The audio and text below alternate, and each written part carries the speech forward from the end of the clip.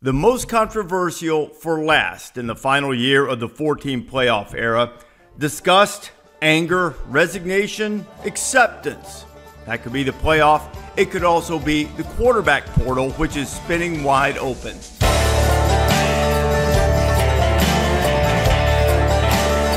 This is the College GameDay Podcast for Monday, December 4th, the day after the playoff teams were announced. Rece Davis and Pete Thamel here.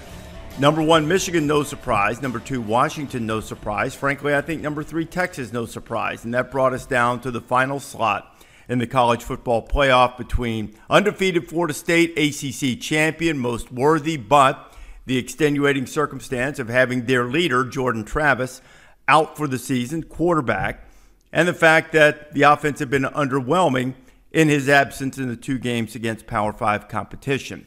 So in the end, it went to Alabama, SEC champion. Of course, there was outrage all around.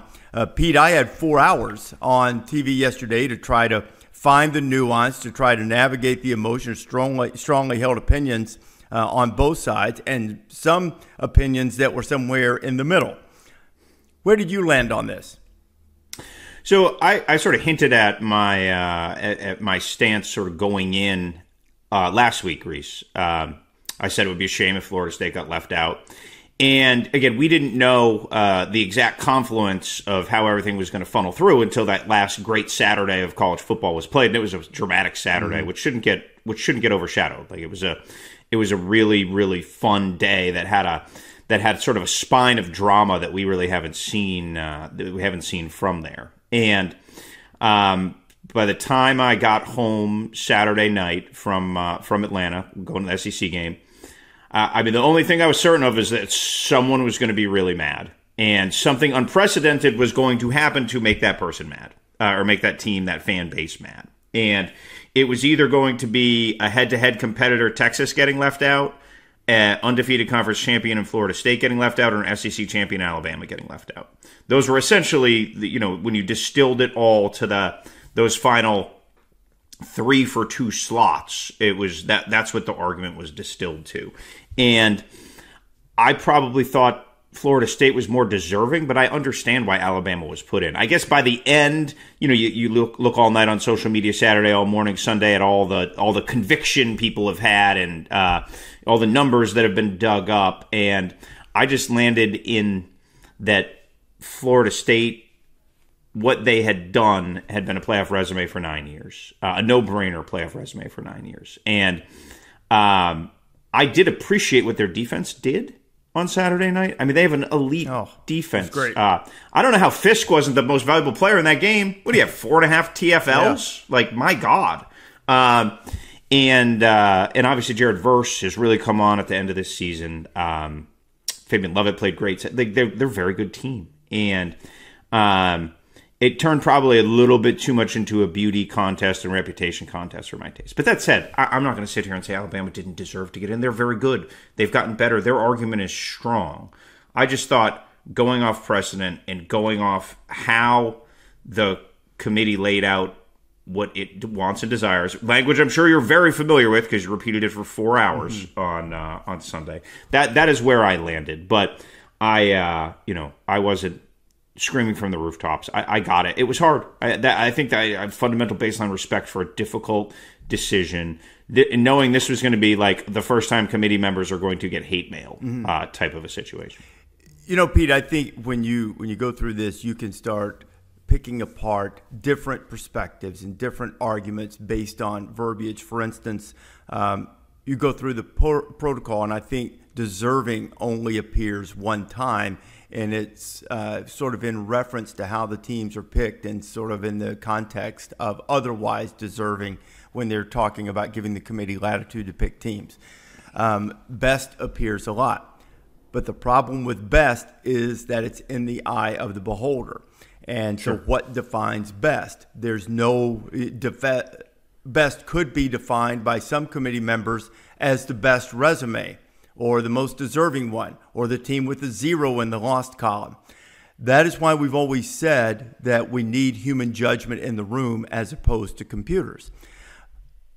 However, this is really the first time because for years and years, I sort of fell on the side of thinking that the human judgment, the human evaluation was probably the most appropriate way to go. Certainly not foolproof, but you have a number of people in there and they come to a collective decision.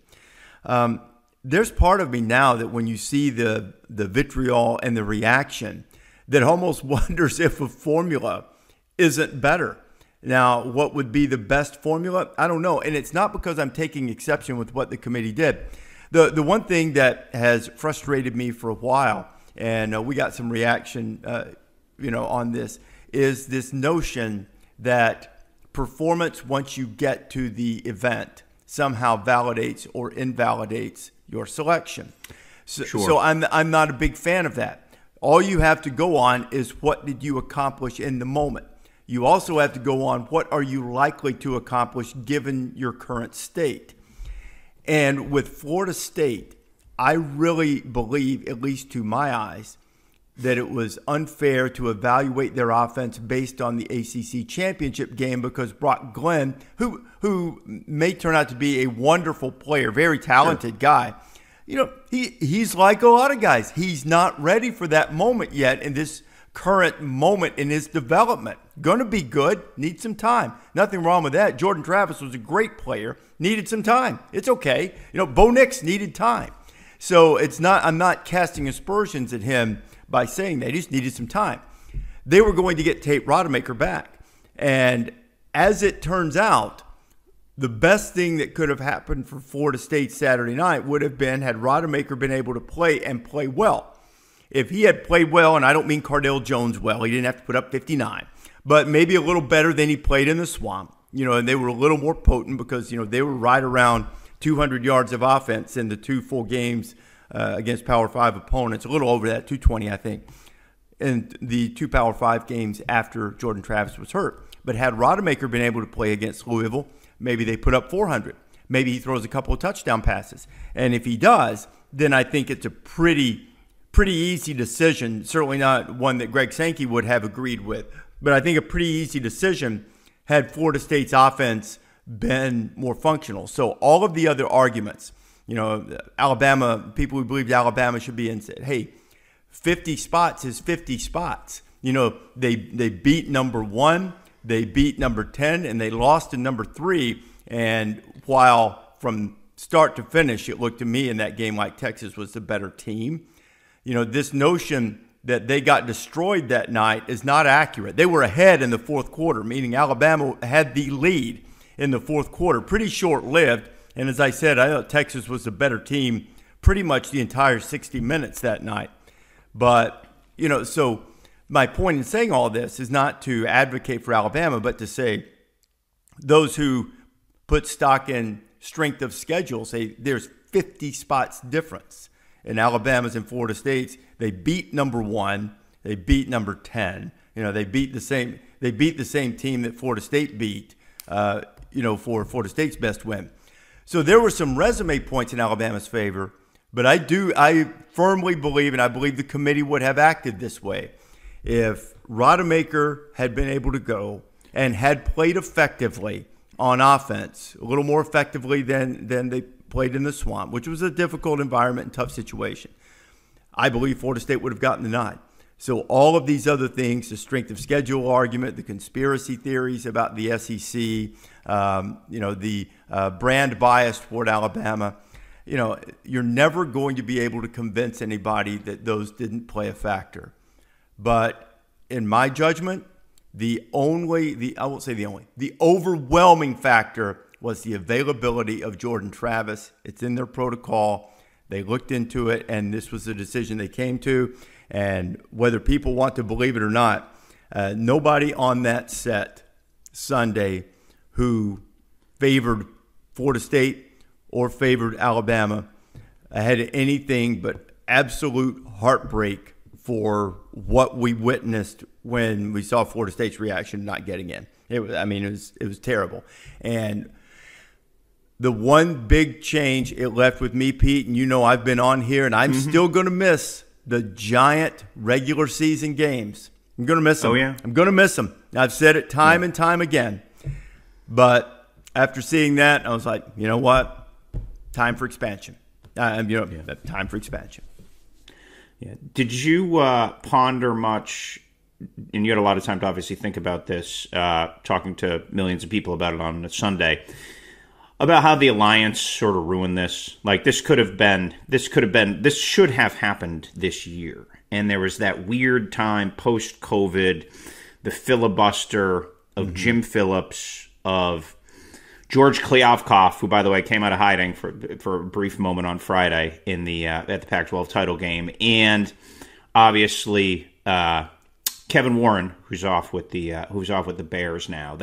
When everybody got rattled by Oklahoma and Texas going to the SEC, they formed this ill-fated and ham-handed alliance that ended up really looking bad for Kliavkoff and Phillips, because they ended up getting poached. Or I should say Kliavkoff ended up getting poached, and they joined each other so they wouldn't expand, and then they expanded. Anyway, part of that was a filibuster for this playoff expanding and moving, because they didn't like the process on how it was handled. And that temper tantrum ended up costing Florida State a spot, in a way, because this thing should have been at 12. And so there's disappointment in that like there was this season was built for the upcoming playoff. And we could not say that about some other seasons that we've had. When you start going down the down the list, like, a lot of years Georgia's resume would have got him in. A lot of years Ohio State's resume would have got him in, right? For sure. Like, you have two teams with one loss to a playoff team. Well, I mean, it got Ohio State in last year. Yes. It was basically the same resume, Yes. And there's nobody would think in a 12-team playoff that Florida State with a healthy Rodemaker has a chance, and that defense showed it the other night. Obviously, Ohio State with a one-score loss that they're driving at the end in Michigan territory, they certainly have the weapons to win a playoff game. And then obviously Georgia. I mean, look, they lost the SEC title game a couple years ago to Alabama, and with a flatter field, got in, came back, and ran back to the title game. So I just think that when I look holistically about it, Dan Wetzel and Ross Dellinger pointed that out on Twitter, the 2 games in. I wrote about it back in 21 and said, at some point, you are doing, especially because the Pac-12 and the ACC have been fairly irrelevant. The ACC, other than Clemson, the Pac-12 in general since 16, like, how could you be against access? Like, that never made sense to me from a, how could you do it? You don't think Oregon would, who'd want to play Oregon in this playoff right now? I know they didn't play great the other night, but like, they could match up and roll against a lot of these teams. So I wish this thing had been fast forward. The complications that are college sports slowed it down. The debate at number 13 is going to be similar than, the debate over the, what is it now? 69th team in the tournament. There'll be a day of conversation about it, and then everyone will move on. I really thought SMU got robbed, Rece, and that's not a knock on Liberty. You want to talk about strength of schedule difference? I mean, my gosh. Well, I didn't know that Liberty was coming up, and look, I'm happy for Jamie Chadwell, who's a great guest on our show, and great coach. Yeah, terrific coach, and good for them. They won. They won all their games. But when I was setting it up, I was setting up the situation with to say, sort of look at it and say, okay, here is another undefeated team. And will they get the access that they crave? Yet there are flaws in the resume, far different ones. Florida State's was completely beyond their control, and I guess Liberty's was to a degree too, because I don't know if people are lining up to play them or if they're really scrambling around to get in line to play some of the big boys. I fully expected to see SMU in that slot and didn't. So I was taken aback. A couple of reporters that actually put him in the people who jumped the bowl thing. Yeah. So you weren't the only one. But but to get back to your original point about the access, I was reminded of it. It never really popped up organically in the conversation, and there's also that feeling when you're in the moment of the reveal and discussing what's happened that sometimes that type of situation is better left for Monday, because you can't change it. I mean, getting Mike Norvell's reaction to the fact that they didn't expand the playoff by now is not as in the moment newsworthy as the reaction to what he believed to be was an injustice. The one thing too about the people who were upset, and look, all fans, I love the fact that they are upset. It means they care. It means they want to watch College Game Day. It means they listen to this podcast. It means they watch the games. I was a little surprised that I got some of the reaction, privately getting, hammered from Georgia people. I guess it's because of the precedent of number one had never fallen completely out. Number one meaning in the penultimate rankings of the playoff committee had never fallen completely out. But Georgia's case was very much like Alabama's case last year in that they really didn't have one. Because you can evaluate best and stars and Vegas favorites and all those things are worthy in terms of evaluation. But in order to be best to me, you have to have some level of accomplishment that is significant. And while a 29-game winning streak, 2 national championships in the broad context of college football is an amazing accomplishment, within these 13 games, the best that Georgia could offer, while very good, were 2 home wins against Missouri and Ole Miss. And those are good wins, really good wins. I'm not saying, wow, that's easy. That's a hard thing to do. Those are 2 good teams, especially the way they stomped Ole Miss. That's a hard thing to do. But in this year with so many worthy candidates, I didn't really feel like Georgia had a case other than the 2-time champion. Historical precedent, number one, had never fallen all the way below 4. And so now in the final year of it, you have 2 unprecedented things, or 3 if you want to get technical. 1, Georgia falls out, and 2 teams who were below 6 in the second to last rankings both made it into the field. And of course, the obvious one with Florida State being undefeated Power 5 conference champion and being left out. So it's an interesting thing too, Pete, as you go through this year, and we'll bring it back to this year. But one thing that I did notice, that as we go to 12 next year and start thinking about that format, and conference realignment goes along with that, with Texas, Oklahoma going to the SEC and the 4 teams from the Pac-12 going to the Big Ten primarily. I know a couple are going elsewhere too, or others are going elsewhere.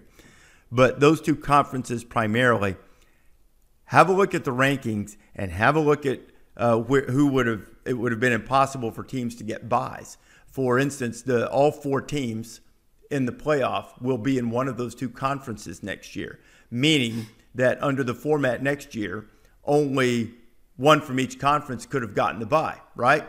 Mm-hmm. So you start looking and you go down, and I know that because of the different schedules that it won't wind up just this way next year, but just for the exercise sake, if you say Michigan and Texas get the byes under next year's format as champions of the Big Ten and the SEC respectively, then that means, and then Florida State would have gotten the 3rd bye because they would be champions of the ACC. Now start looking, and you have to go for a while before you get to a team outside of that. That would have meant that I believe the 4th bye would have belonged, if you went by these rankings, to Big 12 champion Arizona. And you go on down a little further, and I'll wrap this up with that. That would be Big 12 champion Arizona. And then if you stay with the 6 and 6, meaning 6 automatic bids and 6 at large, which I don't think they will. I think they'll probably move it to 5 and 7. Unless I'm overlooking somebody, depending on how you're going to deal with Oregon State, Liberty and SMU would have gotten the next 2 spots. Huh. I didn't game that out. That's pretty interesting. Let's roll our friend Ryan McGee in here, Rece, and I'm gonna tee Ryan up with a with a bigger picture question as we dive in here. Because I do think, like, we've had a day, like you said, of the emotion, the minutia, the argument of how all this stuff works. But my thought seeing the vitriol, and my thought seeing all the reaction, was what could change because of this, right? Like, there was just enough happening where I thought back to 2011, and in real time, nobody said in the wake of Alabama LSU that that's the reason that the playoff went from the BCS to 4 to the CFP. But in reality, like, the commissioners 6-8 months later, after everything got in motion and then it happened, they said the reason why we have a 14 playoff now is we were disgusted that the SEC had both teams in the playoff. We didn't think that was right. We needed more access, and that pushed everything there. So thinking, just watching all this online, statement from the Florida State coach, statement from the Florida State president, statement from the Florida State athletic director. They used the Ward Manual statement ad lib, clearly, because those were not subtle statements. I'd like to ask Ryan this. So if 2011 brought us a 4-team playoff, now we're on the precipice next year of a 12-team playoff, what could some of the legacy of this controversy end up being? Could it be Florida State looks around in the ACC and doesn't feel like that's the right forum to move it forward? I think if this was 4 years ago, that conversation could have been accelerated. And they, quite frankly, have accelerated that conversation plenty. I'm just curious if we think there's some macro, big picture ripple reverberation. I would imagine if the SEC had gotten left out, this is a more robust conversation, right? Because obviously they're going to control not any of the format stuff in the 12, but there's still stuff like finances that are going to be figured out. There's still stuff of just TV. There's still a lot to be determined in the 12, even though we have the 12. In fact, the fact that it's so close and some stuff hasn't been settled yet is, I would say, even a little bit unusual. So I'm just curious how yesterday impacts the big picture. So I think I kind of have two perspectives. I have the literal boots on the ground as I sit here in Charlotte, which is where I live, and literally driving home from Atlanta on Saturday night, drove past Bank of America Stadium, and they were in the second half and the lights were on, and I almost pulled in there. I almost went into the stadium, tried to get into the stadium for the second half. I kind of wished I had now, but I was a little wore out at that point. Good to see both of you guys on the sideline, by the way, in Atlanta. It was the first time I'd seen Rece like all season. But but here in Charlotte, ACC headquarters, 15 minutes from my house, the immediate fear is this is the juice that Florida State needs to get out of here. Because why does Mike Norvell take this job? For the opportunity to coach it for a national championship. Why do you want to be at Florida State? For the opportunity to play for a national championship. And if the perception is going to be you don't have a platform that can get you there, then now the conversation that, remember this was still going on in the middle of August about Florida State wanting out of the ACC and then it went away. Pete, I don't know. I don't think they can afford to do it because the numbers, the money is just astronomical. But that conversation is the immediate concern. But as far as long term, I think the fact that we're going to 12 teams next year anyway kind of fixes it, right? I mean, I don't know if there's any long, far-reaching impact on this, just simply because the fix is sitting in front of us. In theory, there's certainly things that can be done. You mentioned it. Certainly things that can be done within that, but I mean, the reality is a year from now, I don't know what we're going to talk about on this pod because it's going to be about the number 13 team that thinks it got screwed, and to me, that's not even that compelling. Yeah. So I don't know. So I just think long term, I don't know that there is any impact. Just in the immediacy of the moment, the concern over in South Charlotte, at the ACC office is how do we handle this because, if your flagship football school, no offense to Clemson, doesn't believe that it can get to a national title run because of it, but now they can because next year they would have been in. I referenced this a little bit earlier. I think the big picture thing could be a reevaluation of how much latitude and how much discretion the committee has, and whether there are more concrete guidelines. because you already have some of this taken care of with whatever number of automatic bids that they wind up with. 6 now. My suspicion is that it will end up being 5 with the basic dissolving of the Pac-12. That it's going to wind up there at 5 and 7 at larges. So then, are they going to be a little more beholden to some type of formula? Maybe not exclusively, but something that gives them something a little less subjective to use in their evaluation. I think that could be part of it, because it's not. I think the committee has done an admirable job, and let's be candid about this. If you don't have a horse in the race, if you either are not a Florida State supporter, not an ACC supporter, not an Alabama supporter, or SEC supporter, or hater of either, if you just step back and look at the decision that had to be made yesterday, and that's what I said right off the top in setting the scene. Somebody's dreams are going to be made and somebody's are going to be broken. There was no other choice. Somebody was going to be unhappy and feel slighted. And there, for years, we've had people at our place saying, don't just count the number of losses. Just because there is a 1 in the loss column of one team and a 2 in the loss column of the other does not mean that 1 is better than 2 and 0 is better than 1. It can, and that certainly should be an accomplishment in your favor, because it is extraordinarily difficult. And, that was the thing that Dan Mullen kept saying yesterday, and totally respect it. It's hard to go undefeated. Of course it is. I mean, I don't think anyone argues that it's not. Hard for Liberty to go undefeated. They did.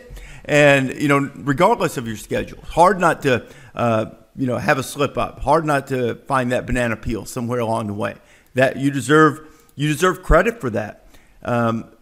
So I wonder if the big picture thing is that there is a little less subjectivity given to the committee when getting these how many ever at large bids it winds up being next year. Because the other thing you talked about with Florida State, the access point is fixed.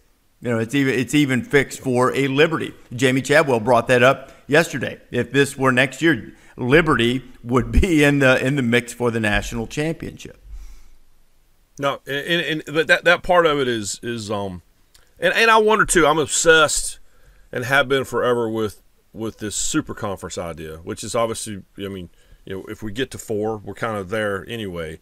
But Pete, does it accelerate that? If there's more disgruntlement among members, listen, everyone in the SEC right now is totally fine. That's everyone's happy. Their team was in, whatever. No one in the Big Ten has a lot of complaints right now. But does one disgruntled conference, when we're down to 4 Power 5 conferences, Power 4 conferences, does one disgruntled conference or a couple of members within a disgruntled conference, does that?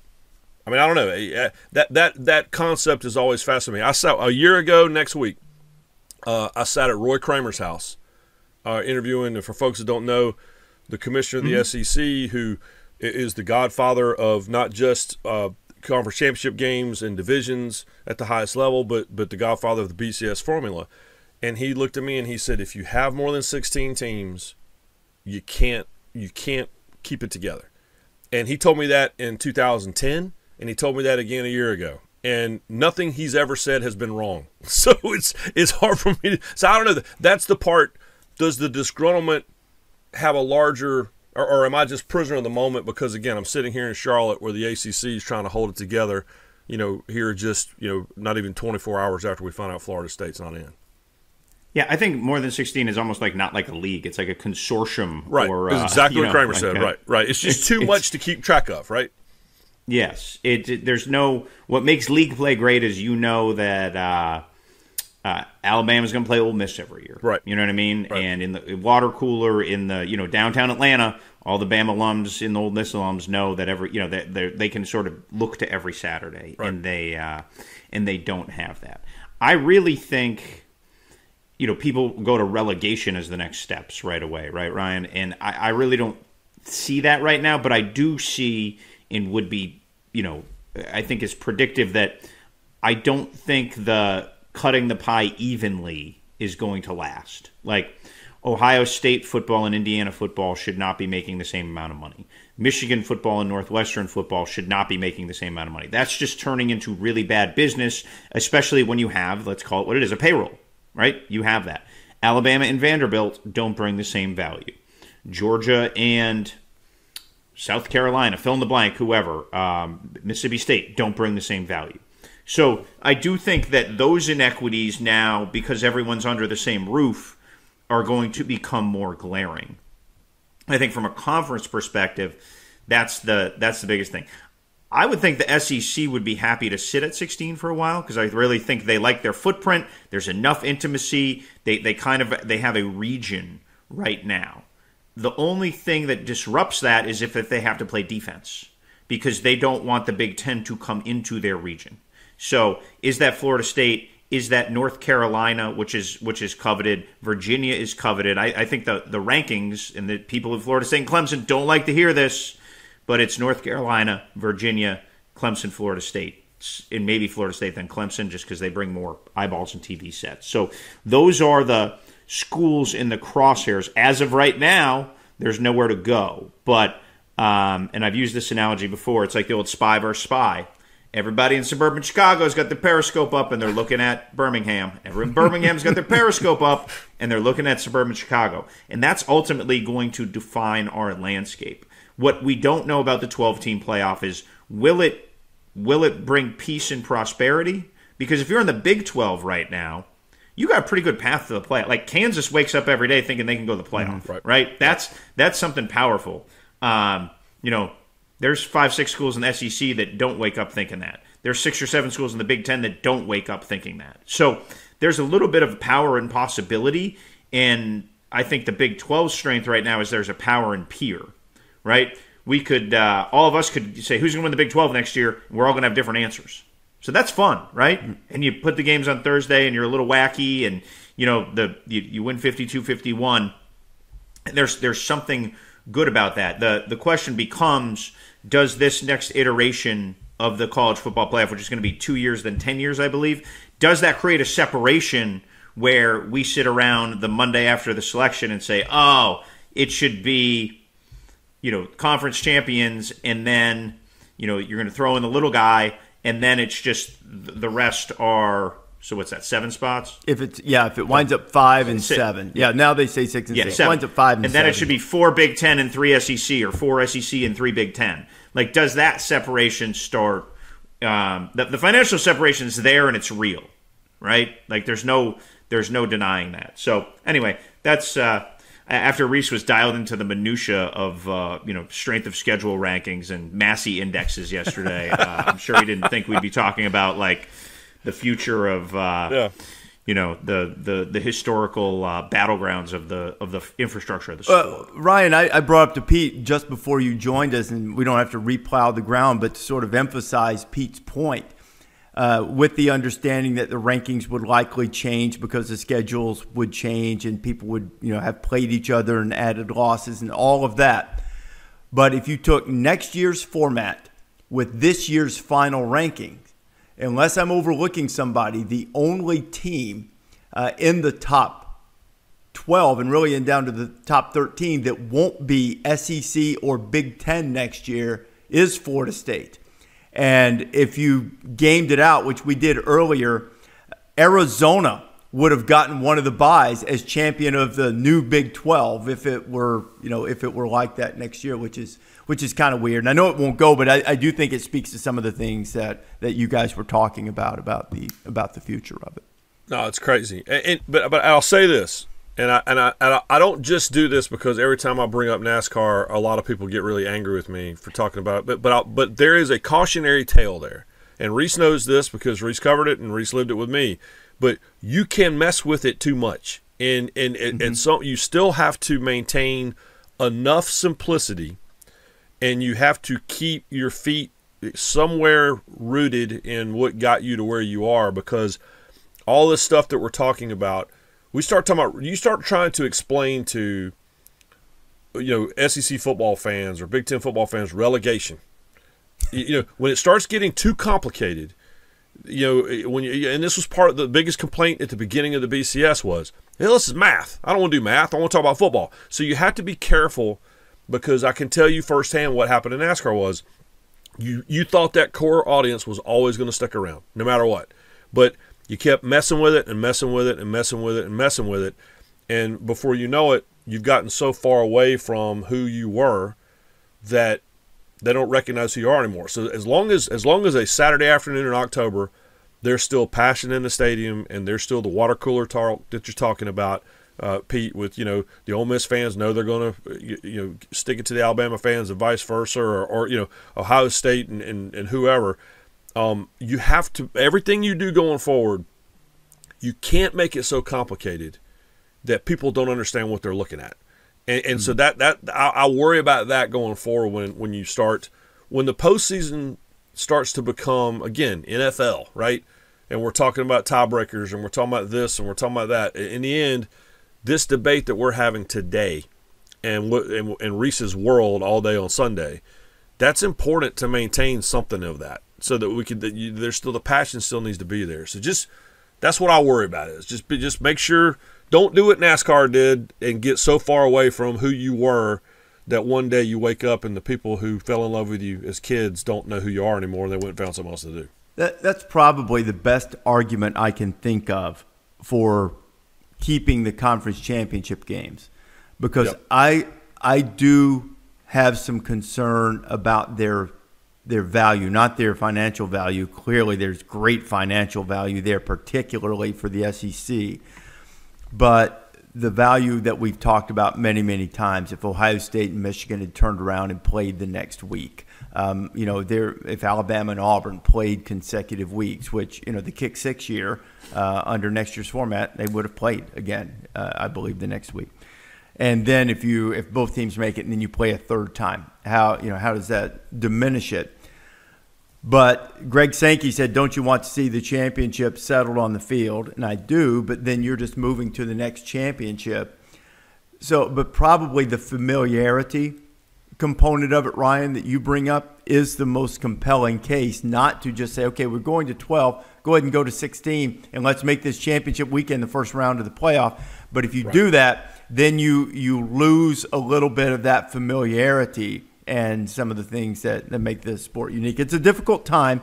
They're trying to provide access to keep the sport healthy across the continent that Pete has pointed out numerous times. And if you wind up with an all SEC, all Big Ten playoff, with the exception of the conference champions, I mean, is that going to be satisfying and familiar enough, or are we going to just have a different version with more teams involved of what we've had the last few years? Guys, in the last few minutes, I mean, I know we could talk about this all day, but man, Pete, some really compelling and fascinating news that came overnight with Ohio State quarterback Kyle McCord going into the transfer portal. I mean, I don't want to be hyperbolic here, but it almost feels like some type of overreaction, and you almost look at it and say, has this 3-game losing streak to Michigan discombobulated Ohio State to the point where, I don't want to say broken, that's overstating it, but almost made them feel like they need to reinvent themselves, or is it just a simple matter of competition, you're trying to upgrade at the position, and McCord recognized that? Yeah, and we just got word Dillon Gabriel is also headed to the portal. Wow. From Oklahoma. I didn't even know he had more eligibility left. Dillon's been around a minute. Yes, he's one of my favorite guys. I think he's 27. Yeah. I was going to say, he's 38 years old. Good for him. I love him as a player, I think he has by the one way. more. Yeah. Awesome player. Absolutely. And this is speculation, but with Mackenzie Milton at Tennessee and his old friend Josh Heupel as the head coach at Tennessee, and the Tennessee offense not looking like the Tennessee offense that our friend Ryan McGee remembered from 2022. that could loom as a potential landing spot, but there could also be a lot of other potential landing spots because, and I'll get back to the Ohio State question in a minute, these are portal potential quarterback destinations for 2022. This is an unscientific list made in about 90 seconds from when we entered the podcast. So don't be like, you forgot about Indiana. USC, Oregon, Washington, Ohio State, Michigan if quarterback goes pro, Georgia if quarterback goes pro, and don't discount that, North Carolina, Auburn, Florida State, LSU, Notre Dame, and I glanced at the top 25 of the CFP and had to add Iowa because they certainly need a quarterback. So anyway, those are places that are going to have big coffers, big money, and when you go through who is now available, if you say McCord and then you say Dillon Gabriel, and then you go Riley Leonard, Will Howard, Cam Ward, DJ Uiagalelei, Will Rogers, Tyler Van Dyke, Grayson McCall, there's just probably not the same demand. There's more need for a great quarterback than there are great quarterbacks available as of right now. But it is Monday morning, and the portal is just starting to jam out here. So it's going to be very interesting on Ohio State. I feel like, and that happened pretty early on Monday morning, so I haven't made any calls on it yet. But I do feel like that if they did not feel like Kyle McCord was a championship quarterback, and he was a very good quarterback. Like this is a hard decision. But I haven't talked to anyone there. But if they don't feel like he's a championship quarterback, they have to feel like they can go find a championship quarterback. And remember the Drake May rumor sort of flirtation from last spring that ended up getting shot down, and Drake May ended up getting a big old NIL deal from the Heels. Like there was probably a feeling then, if they were in that derby, that they could upgrade, and it will be interesting to see if they're upgraded. The one thing I was just told on text about McCord is the door isn't closed. I think both sides are going to see if there's a better landing place. But yeah, today has turned into like NBA free agency. But everyone can be a free agent. People will accuse us often. I'll say, well, you talk too much about the quarterback, whether it's Jordan Travis.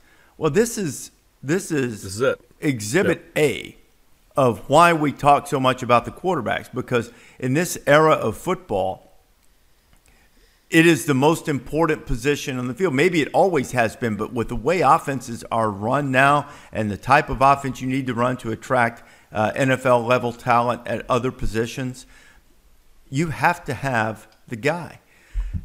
But he also has to be the leader, or else ultimately he's probably not going to work. So when I hear them say the door's not closed, I think sometimes just by opening it at that position, it's not like you're going to, come back and be in the rotation on the defensive front. Like if Bear Alexander had gone back into Kirby, no matter how mad he might have gotten at the time and said, hey, I've rethought this. I might have been a little rash. I think I'd like to come back and play on your defensive line.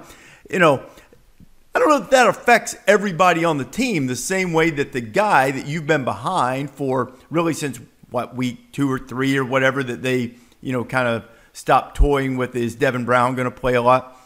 All of a sudden, he's looking around, you're looking around, and now you're going to try to come back. That's a tough one for me. I sort of feel like that if we've gotten this far down the road, that again, we're just hearing about this. Maybe there are circumstances that Ryan Day or Kyle McCord or his camp would say to me and say, "Hey, you hadn't thought about this," and I would go, "Oh, okay, I get that."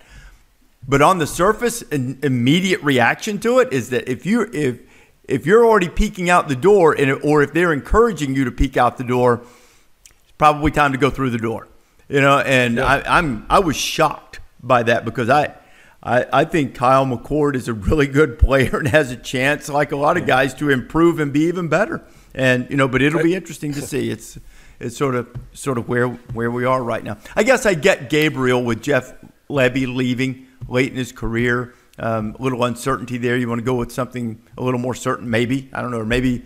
And you can get a payday too. Yeah, I don't know if Dillon Gabriel is a thumper, surefire starter in the NFL. Right. Now look, man, I never heard of Tim Boyle, and Tim Boyle started an NFL game 2 years ago. Meaning, during his college career, I was not aware of his existence. Yeah. Now, good for him for becoming an NFL starter and grinding it out. But you see I'm not saying Dillon Gabriel can't go be a really solid NFL quarterback room guy, but if he can go make $1 million, sure, and he's probably go do it.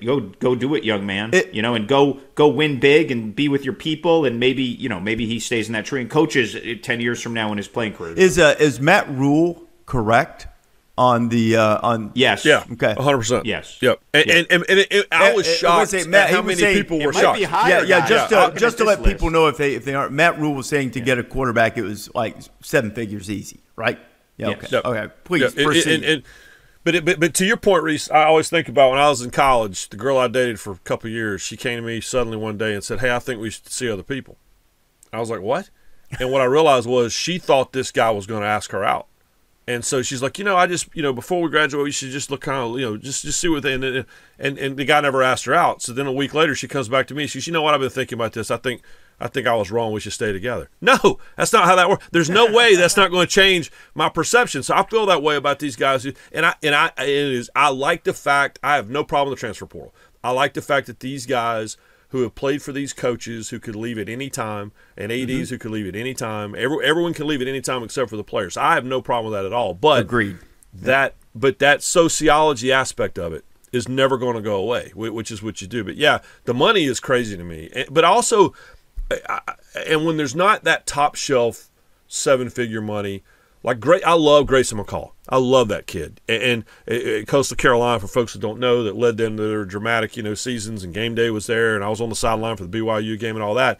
And then the coach that he loved left and went to Liberty, Jamie Chadwell, and this year just didn't work out. And Grayson was hurt, and the team just didn't perform like he thought, and now he has a chance to look elsewhere. I don't believe that he's going to get 7 figures, but I believe that he will get more than he was getting at Coastal Carolina, and he also has a chance to try to be happy somewhere.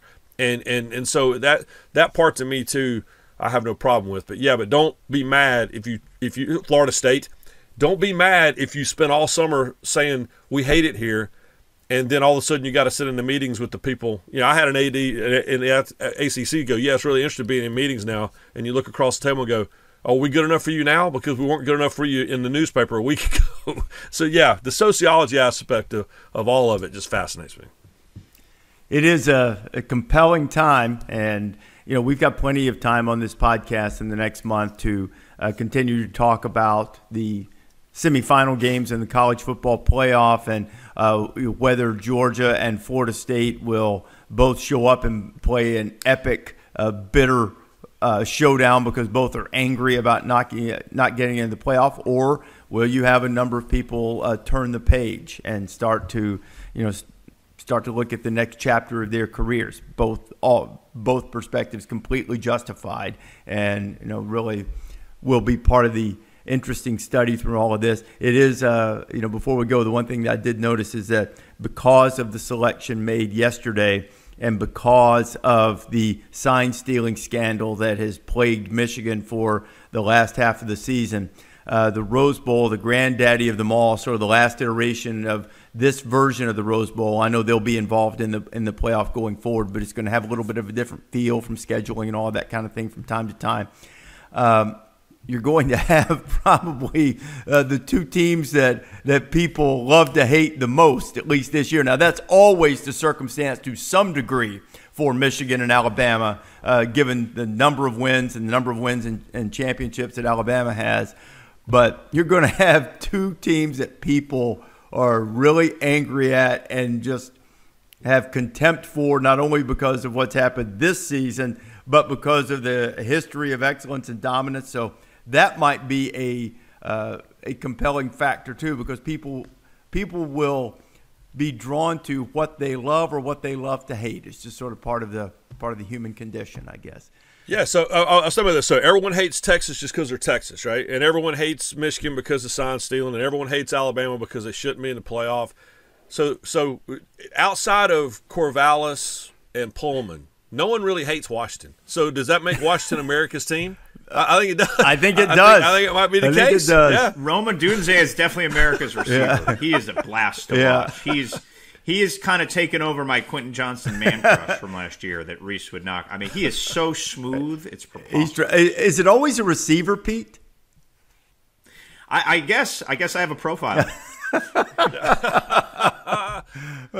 For me, it's undersized running backs. My wife still says that my other relationship was with Donnell Pumphrey when he was at San Diego State. I love that kid. I still love that kid. But I'm always like the undersized running back who breaks all these records. That's always my guy. So, yeah. Are you up past midnight watching Donnell again, Ryan? Oh, yeah, exactly. That's it. That's it. Making a drink and watching Donnell hang 250 on Hawaii. You got it. Gentlemen, it's been fun. Certainly a memorable and controversial selection day in college football yesterday. We appreciate all of you watching that show and appreciate you listening to the podcast. We encourage you to subscribe to the College Game Day Podcast or download wherever you prefer to get your podcast.